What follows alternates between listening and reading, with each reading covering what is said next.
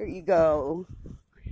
Here you go. It's mutated rodents and snakes that were in Sandy Walters and Donna Walters' body and Grampy's and everybody else's life. And some serious outbreak of radiation and mutant of birds, reptiles, rodents, roaches, bugs, all of it, of the like in the 80s, attacked through San Diego as one of their nests, and had been coming through my biological side of roots.